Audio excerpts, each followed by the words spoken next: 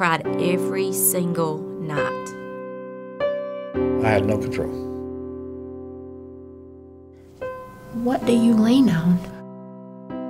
You think there is no way that this is survivable. At some point in everyone's life, we all lose someone we love to death. When this happens, you'll experience more pain and more emotion than ever before. My heart literally hurt. I remember just desperately trying to find someone who would have words. Just mad at the world. My heart has a physical ache. Anger, a lot of anger. I shut folks out. I didn't want to participate. Just trying to find something to fill that void. Most of the time, the grief process is a very lonely, it's a very individual one, and it's yours to walk, and you can't have anybody walk it with you or for you sometimes.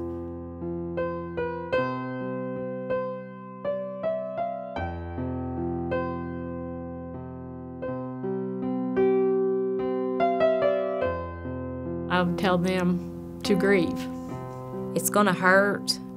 Without a doubt, it's gonna hurt. I just have to climb up in his lap some days and just sit there. God taught me things there that I could have never learned anywhere else. My Grief Journey. Start yours today at mygriefjourney.com.